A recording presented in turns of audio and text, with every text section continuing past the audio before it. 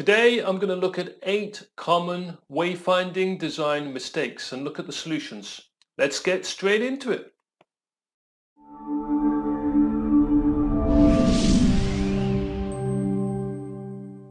So 8 common signage wayfinding design mistakes.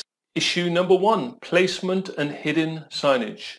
It's not just about how you design and make the signage, it's about placement and position. This is very important. You can have the best signs in the world, but you have to position them where they can be easily seen by the people that need to see them.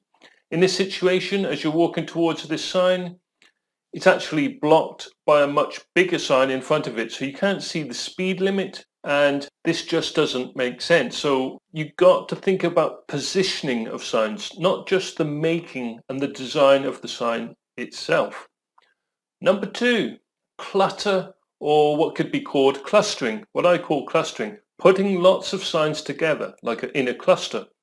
So you can see in this photograph that I took in Plymouth, England, of the old bus station, there's so many signs that are put together in such a small space, it creates confusion. Think also the fact that the people approaching and using these signs are people in cars, so they're approaching at a certain speed. There's not the time to read all of these signs. So you don't want to put too many signs in one place. Issue number 3, difficult writing on signs to read, so it's illegible. On this sign, this is in a park and this is aimed at cyclists, and there's no way that they could possibly be able to read the cycling information as they go by. It's just too small. Now when you place and position signage, sometimes you have to be practical. So sometimes you have to use poles like this, but still you want to make the writing as clear as possible. One way to do this is to use the minimal amount of writing or symbols that you can, but make what you do use clear and easy to see and easy to understand.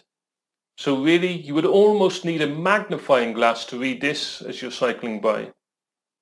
And I've said there, you have to think about who the participants are. Who is the sign aimed at? If it's a pedestrian, you can get away with smaller information because as they're approaching the sign, they still have time to read it. Whereas if somebody's a driver, they're approaching the sign at possibly 20, 30, 40 miles per hour. So consider who your users are when you're designing signage, when you're creating a wayfinding system. Number 4, a wayfinding system which is not maintained. You would have heard me on other videos talking about signage maintenance, and this is so often the cause of people getting lost and bad wayfinding systems.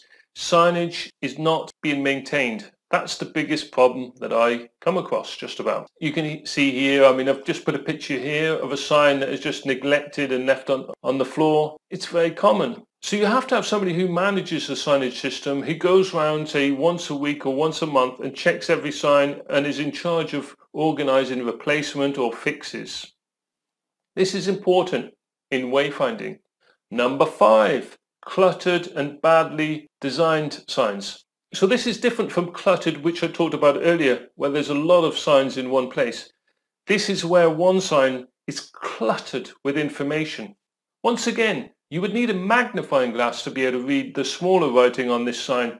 And I know it's information they're writing for legal purposes, but this isn't the place to be doing this on a sign. And also, why is there information about smokers on this car parking sign? It's such a mix that there's just way too much information on the sign. It's not designed at all for the user.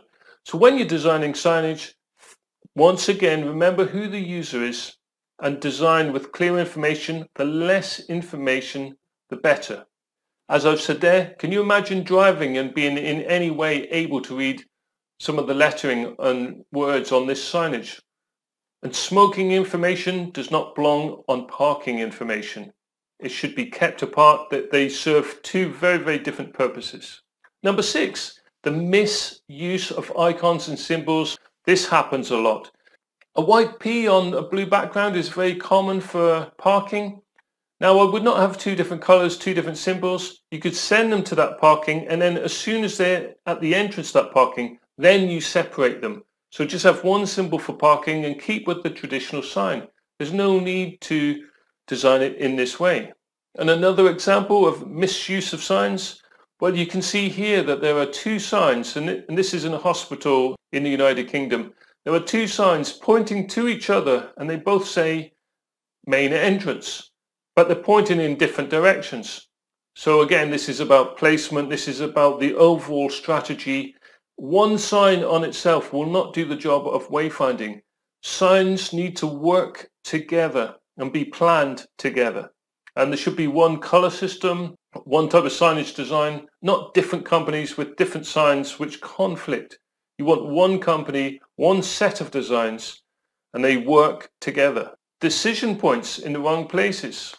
When you approach a sign, that sign should be where it needs to be at the point where you're making a decision, not before or not after. So decision points are very important. I'm not going into decision points because I've done another video on this. So I'm going to jump to point number 8. Number 8 is not using space effectively.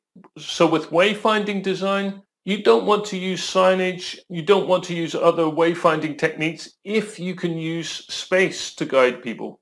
In this picture, you can see that it guides people into the center to the main point there, and it uses paths to take them back out again. It's a beautiful use of space through a park. It's very simple. So this goes a little bit dabbles into architectural design.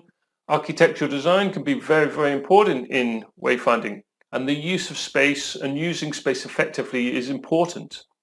The issue with wayfinding design, if you were designing a place at the very beginning, is you have to involve these different parties. Architects, signage makers, the people who manage the space. Ideally, you want to bring these different parties together so you can have an effective and well-planned and well-organized and well-maintained wayfinding system. Well, I'm not sure if you've experienced any of those problems and issues that I've brought up in that video. I would love to get your ideas and comments below this video on YouTube into the comments section. Tell us about your experiences, the solutions. Also, if you wish to subscribe to the Wayfinding channel, you can subscribe just below this video. Thank you for watching this video. I will add another video next week. See you soon. Thank you.